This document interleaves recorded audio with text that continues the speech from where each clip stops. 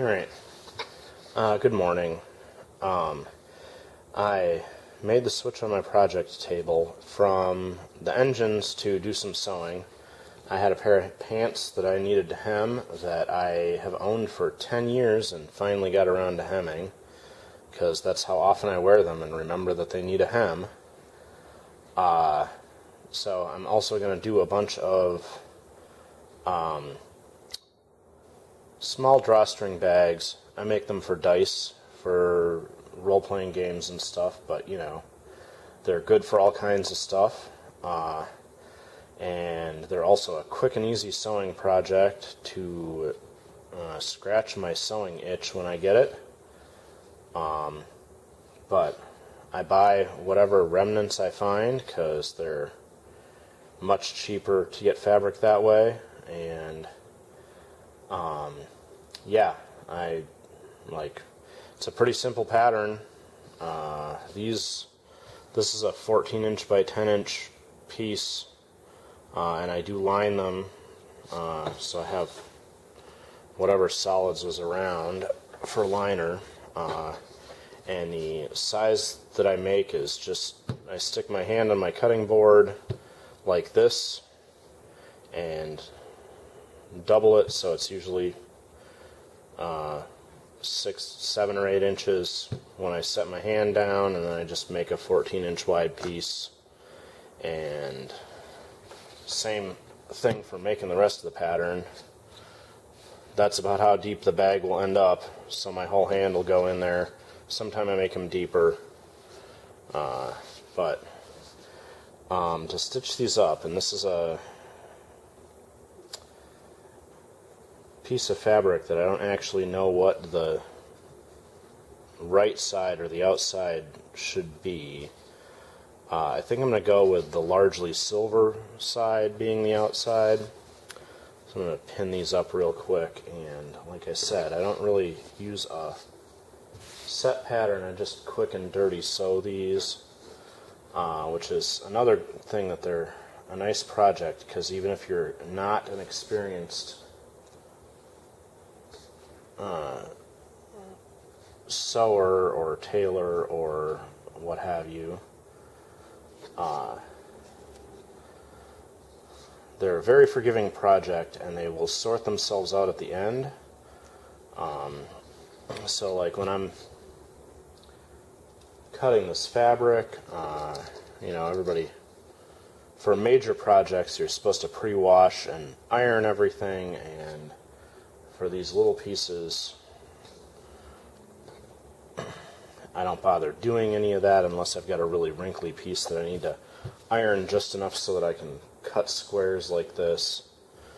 And I'm pinning, this is going to be the top, and then because there's a drawstring I need to mark that there'll be an opening on the side of the bag, and then I'm just going to pin around the edges, and I just line up my corners as best they go.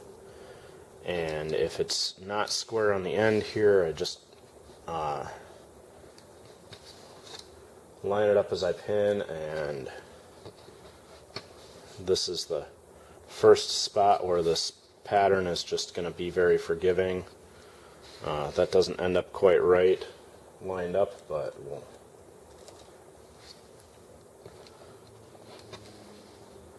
stick our pin in it, and then turn the corner for the bottom. And I could do these without pinning, but honestly I find pinning to be just really handy to help hold it all together. And I don't sew fast enough that I can, or I don't sew often enough that I'm good at lining things as I go, so it's simpler for me to just throw these pins in. So one side, I'm going to pin this liner up and then throw a stitch around the edge of both of these and continue pinning. So, alright, I'll pin the liner and then we'll get some sewing done. Okay, Grabbed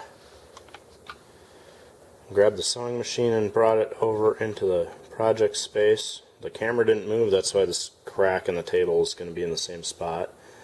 Right now I just have some gray thread from when I did that hem on the pants, because that's what's in here.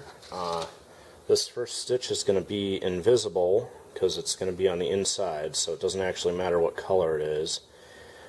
And because I don't have a pattern, I can just do whatever size seam I like. I usually put I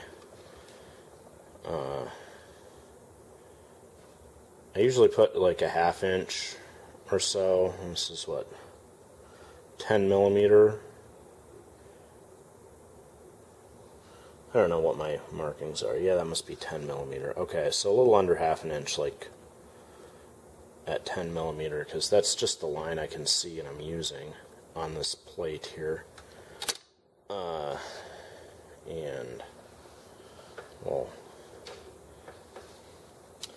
find my pedal under the table.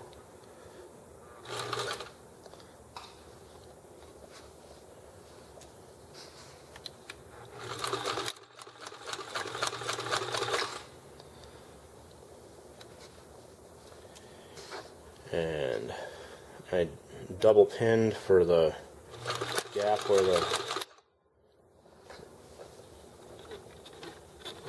string or the drawstring is going to go.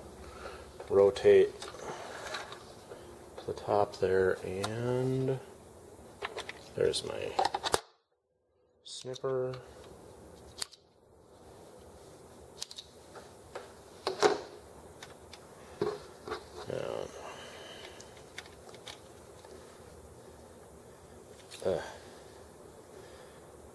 The only real size requirement for that gap on the drawstring is that it be wide enough for me to get my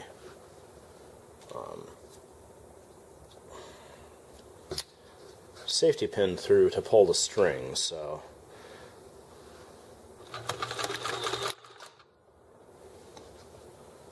and the double pins close together are just a way to remind yourself.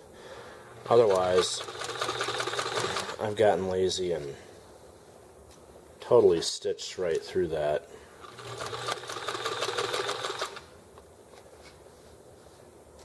And then had to go back and pull my seam out to get the spot for my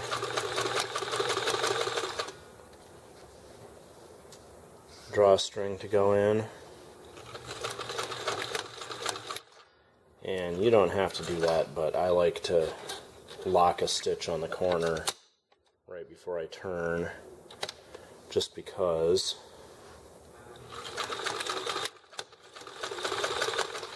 if something happens on that corner and the thread breaks, then the rest of the stitches are also locked.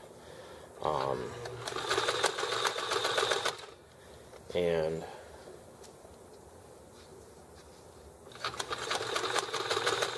I don't know if you remember earlier on the channel when I had that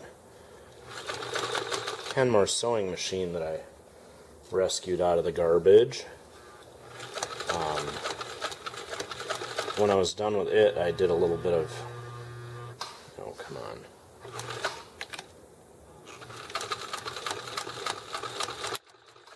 Test sewing and made a few of these bags with it. And I've rescued a fair number of sewing machines and done sewing machine tune-ups and all kinds of stuff, so mostly because they're a mechanical thing, and I've been sewing since I was a kid. So anyhow, here we go, and there's the gap for my, can you see, nope, the thread doesn't show up because I picked one that actually, or because it just matches here. So, well, I have my gap for my drawstring in there, and that's what's important on that piece. Now, I'm going to set that there because I can. And so I'm not doing a pattern. That means that to make sure that this liner fits this bag, I'll line up, I'm just going to pull this straight across there and line the fold on the liner up with the fold on the bag that the outside of the bag I just made. And you can, if you're making a bunch of these, you can stitch all of the bag outsides or shells and then take a pin and mark this. But as you can see, I just flatten it, line it up together, and get my needle in line so that this liner will be the same size as that shell for later. And then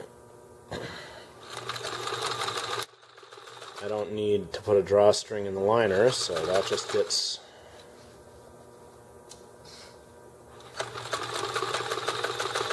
a straight stitch. And when I sized it, it didn't quite line up on that 10mm line, so gotta keep an eye on what I'm using as the edge of the foot to line up an even space on the outside of the fabric. And luckily, again, because this kind of a project is very forgiving,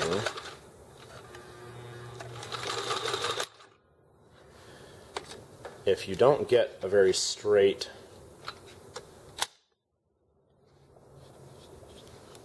this line very straight, it will, especially the liner, is going to look okay. And if you don't get the line on the outside for the shell stitched straight, as long as it's not incredibly wavy, because the bag is a drawstring bag, as long as the bag is in use and the drawstrings are pulled, or it's got stuff in it, you will not notice the wavy stitching on the shell very much either.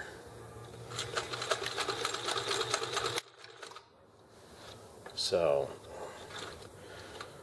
again, a very forgiving project, especially if you want to learn how to sew. Also, like, the reason I have all these, well, I'm going to end up switching, but the reason I have random colors for sewing with is that I do projects with wooden thread spools. Or rather, I know people that do a lot of projects with wooden thread spools, so I end up buying a lot of random, I guess I'll have to go find an example of random thread at thrift stores. And let's see, what's in the machine right now is this with a Coates Super Sheen label on it and a 19-cent price tag. My guess is this is a spool of thread from the 80s, maybe the 70s. But properly stored thread will last a very long time, so if you are buying it at the thrift store, you can give it a try, and if it stitches well, then go for it. It's not like you have to own fresh thread. Some of the old thread will get bad and snap, so if you're sewing and you're having a lot of trouble with broken thread, definitely try fresh new thread. But yeah, a lot of old stuff works just fine if you have it around. And yeah, this sewing machine is from a thrift store too. Not quite as good a bargain as the free one that I drug out of the garbage and refurbished, but this one sewed pretty well when I got it, so if you find one at a thrift store, they can be a pretty good way to get started. Okay.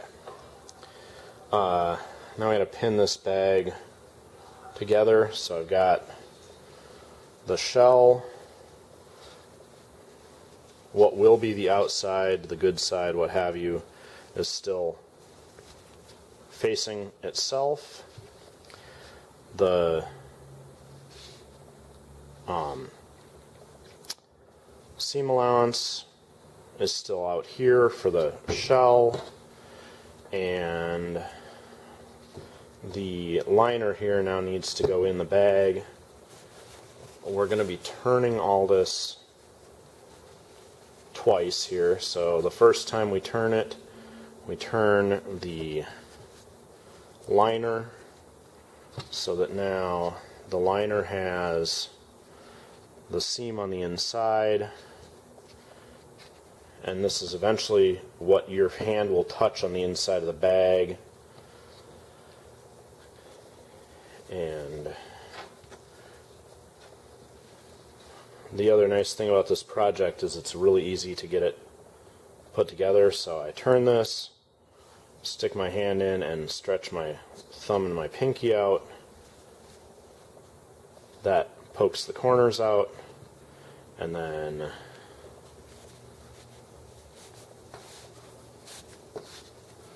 as you pull the shell of the bag out and hold your hand straight like that, it pushes the corners into the corners very nicely.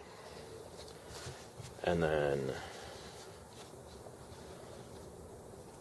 you just have to let it sit flat. And now at the top here, I just need to rotate. I'm going to match these two seams. So, but when you've got your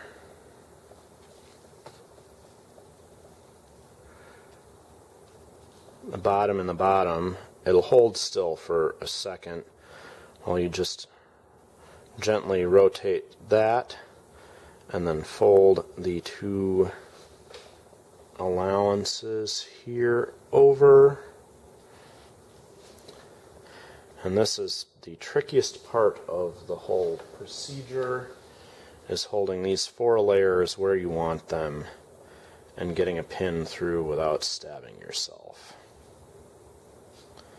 So the pin goes down through all 4 layers and then back up through, and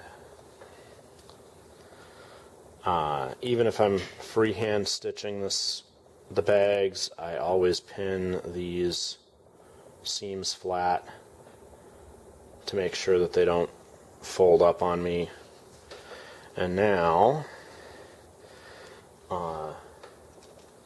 we'll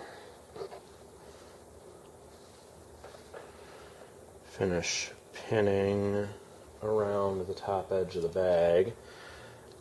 You need to leave an opening on the bag so that you can turn it to get all the correct parts on the outside. So we're going to double pin again as a reminder. This opening I usually leave, was that like 1.5 inches, 2 inches? 5 to 10 centimeters. It just makes it a lot easier to turn the bag if you leave a little bit larger space there. And if you get it too small and can't get it to turn, again, you just have to be pulling you have to rip your seams out until you get space to make it turn.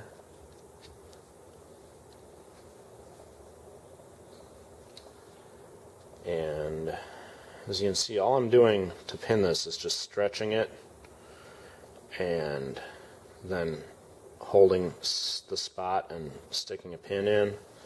And that is because we used that hand trick to get the bottom together by doing this. The bottom is held in place, and we just sort of flatten it up to the top, and then we can just stretch it and pin it. So you can see it's pinned like that all the way inside, and our two bags ended up a little bit different sizes with the bottom seam allowance, but another spot where this project is very forgiving, that error is now going to get corrected when we stitch the top, and when we're done, no one will be able to see that. So we'll get the rest of that stitched up and move on to turning it. Okay. I'm going to stitch the top of this bag. And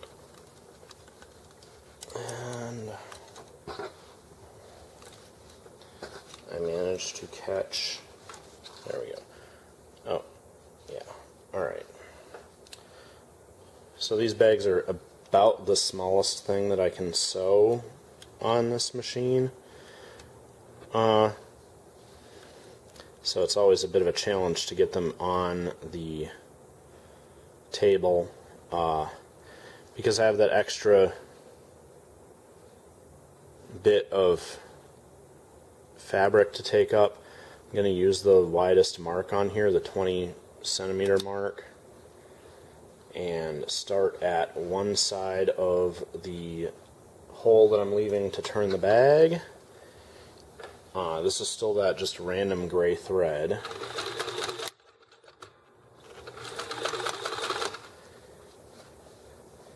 And we'll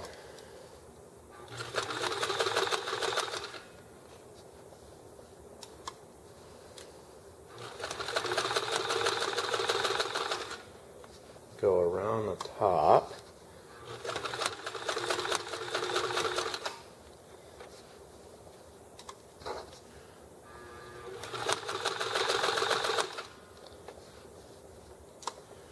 And then here,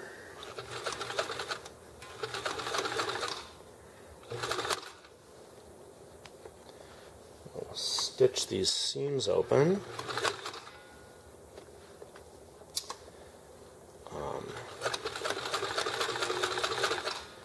And I already remember the thing that I forgot to double check, but we'll do that in a second here. That was the other side of the spot I marked to leave open. So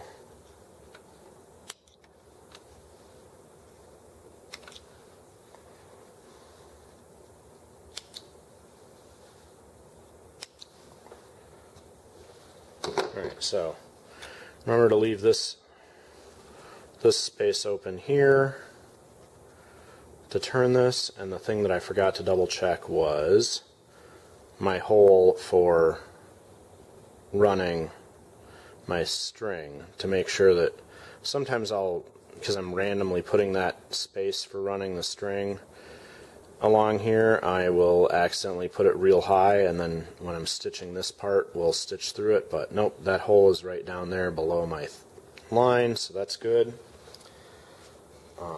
But again, even if you do that, this is a super forgiving project, so you can just pull the seam a little apart and make a new hole. So, alright.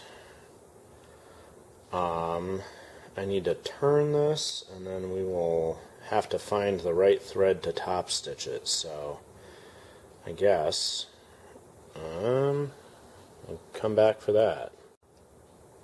Alright. I'm going to turn this.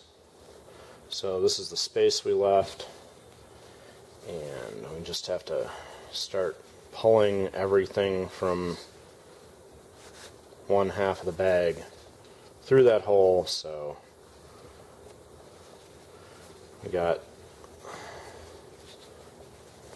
that, and now we'll poke the next section through. And as you can see, since you have to fit everything through that hole, it is a lot easier if you leave that hole bigger. When you finish everything,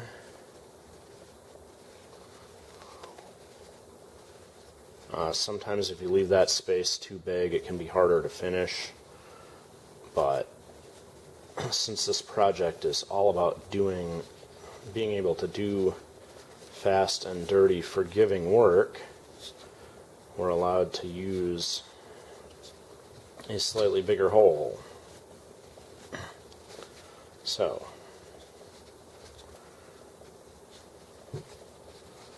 we pulled all the fabric through the hole, and now we've got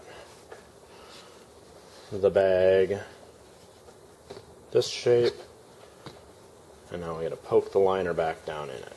So again,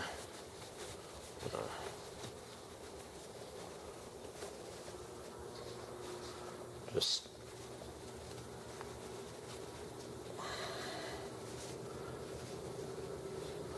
poke around in there, keep pushing against those corners to work the corners out. You can pick them from the outside, but honestly it's way easier to poke them from the inside. And this corner is really stubborn, so I'm going to actually... there's my slit.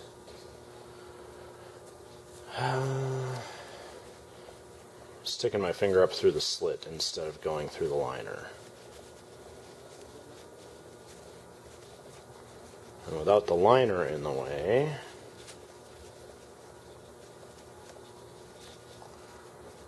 can really push that corner out. Alright. Now, again, holding the liner, giving it all a tug, and since we already lined it up when we stitched the top the first time, you can see this comes out just like that, all lined up, top and bottom. I got the seam on the inside and the outside close but not perfect.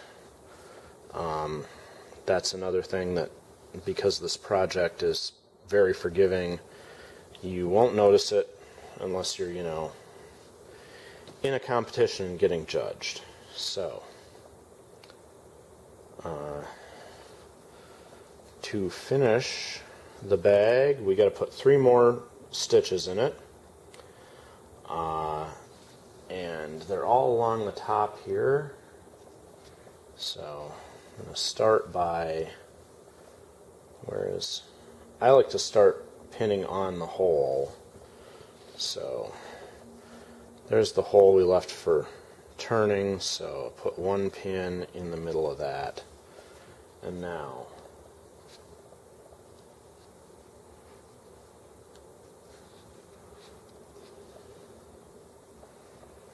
and then 1 on each side of it,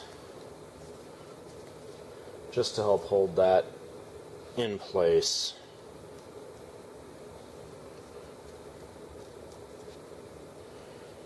And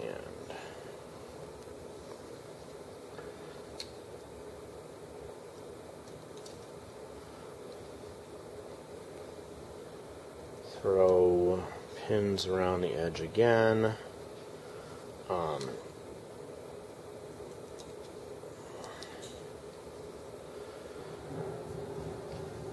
There.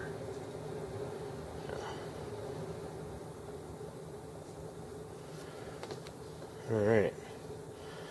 That is pinned up, and I need to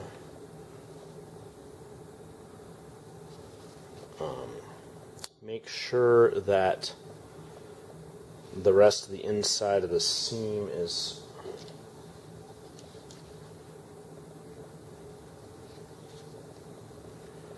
folded open.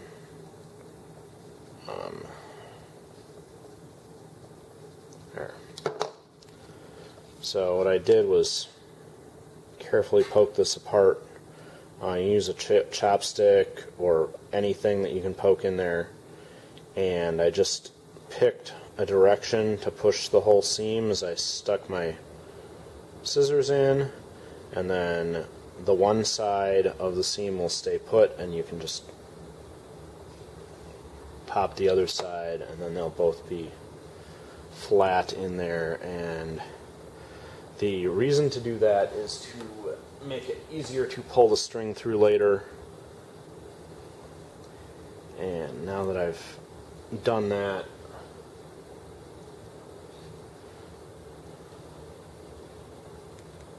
get the pin on that there. So yeah, that's pinned up, and now because we're stitching on the outside, I need to find a good color that actually matches this, or pick one that's going to highlight it. So we'll be back with different colored thread. Okay, back. I found a tan thread for the bobbin and a lavender thread for the top, so that as we stitch this, it should all match. And I was telling you there's 3 stitches to finish this off. Well, they are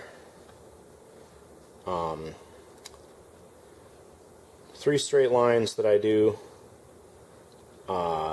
2 for the string path for the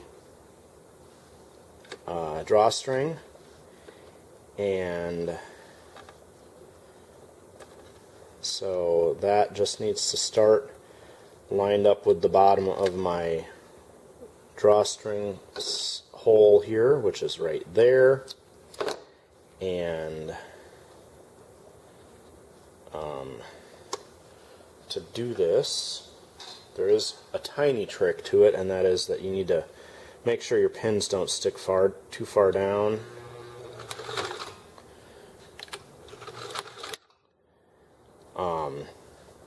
Which is why, so we're making a stitch here, a stitch there, and a stitch up at the top of the bag.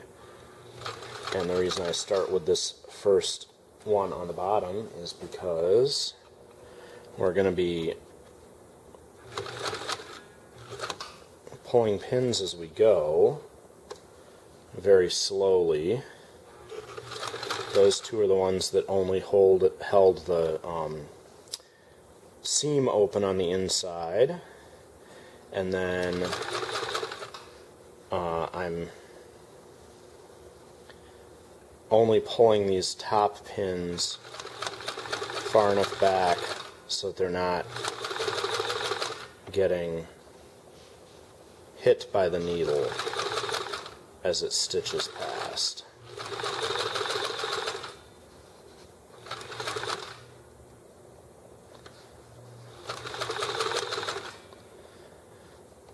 And then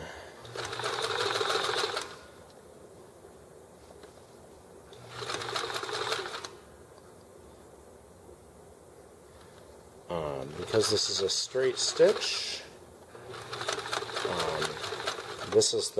these 3 are the only 3 stitches that you need to concentrate on getting straight, because they will be, every time you open the bag, you will see if they wave a ton. But again, when the bag is closed, it'll be all wrinkly and you won't notice any of that. So,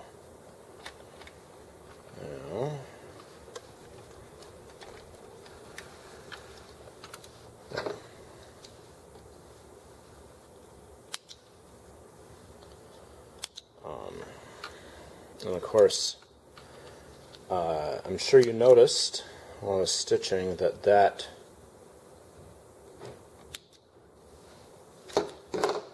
stitch was way out here, and I don't have any lines on the plate. If you want to, you can always stick a piece of tape or something out here for you to reference against. It's not cheating. Like, the plate already comes with marks on it, so whatever you need to do to help you get your seam straight or have a target to stitch against.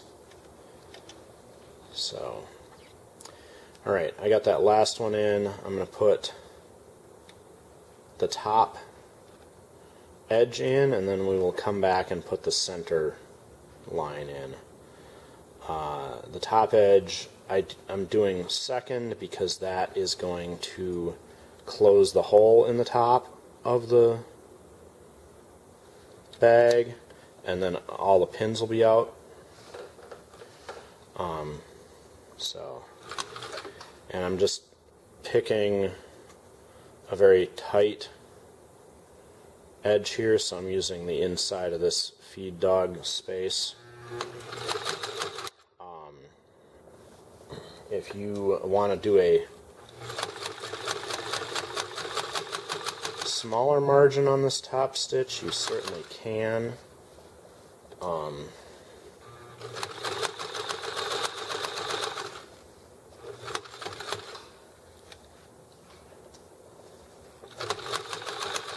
But you have to make sure that you are getting all of the, you're getting both the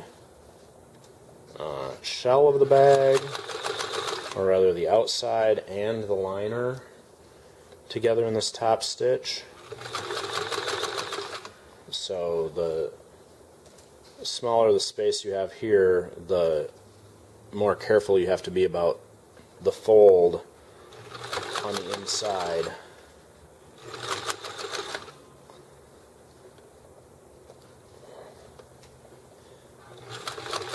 So that you get both halves of the bag stitched together. And I'm trying to, pull my tails out.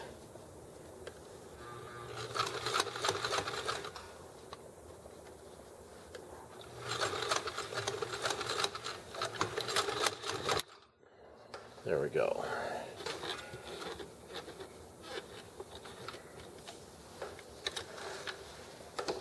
All right.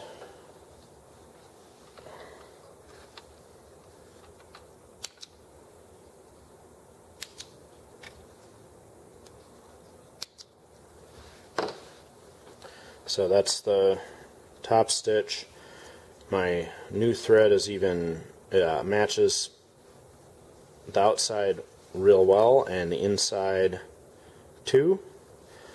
So I matched that up real good. And this is what I was talking about for that verge.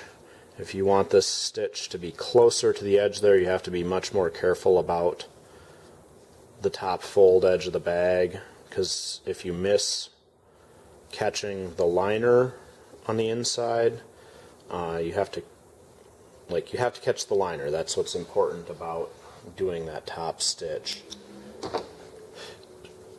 because that's what closes the hole that you used to turn the bag and get it the right side out.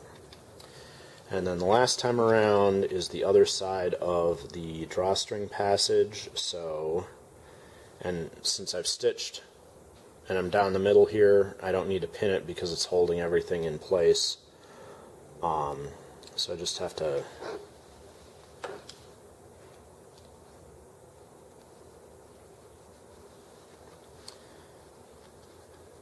make sure that I can see the other edge of my drawstring hole. Okay, there's the other edge of my drawstring hole, and that lines up on the 15, which is really convenient. The 15 on my plate there.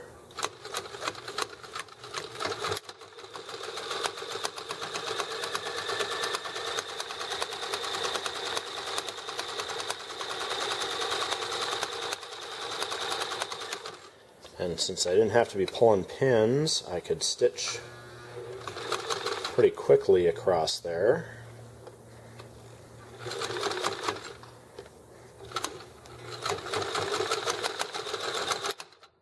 There we go.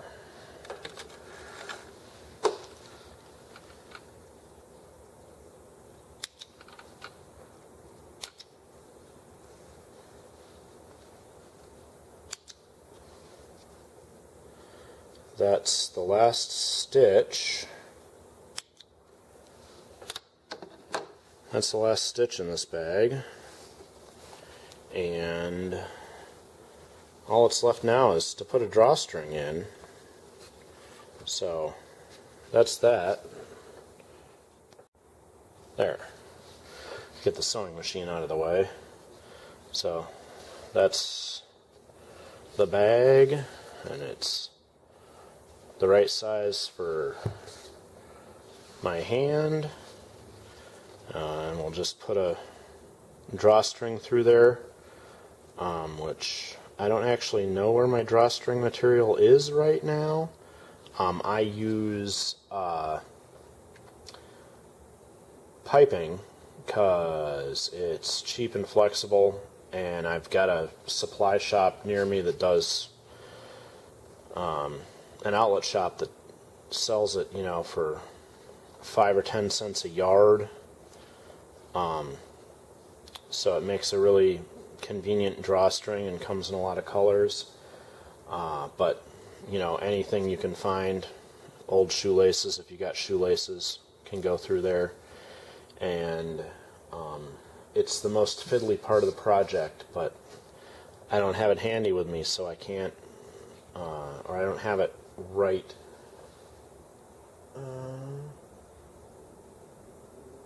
Actually, I do know where it went. I'll be right back, and then we'll put the drawstring in.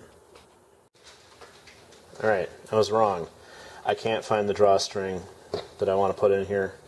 So, I make batches of these, and then we'll come back and I'll demonstrate the drawstring thing. I do it the same way everybody else does. And, you know, like all crafting and projects, most of it is the way that you can get it to work. Because I'm certain that as soon as I started this and told everybody I do not pre-wash or iron this, there were a lot of people that sew and can't imagine sewing without pre-washing and ironing all your fabric before you cut it. But yeah, that's, I guess, the project for this week, and we'll see. It's been kind of chilly out, and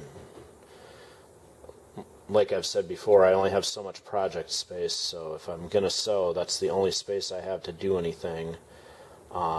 And I can't do engines and sew at the same time because they both use the same table. And we'll see what happens next week.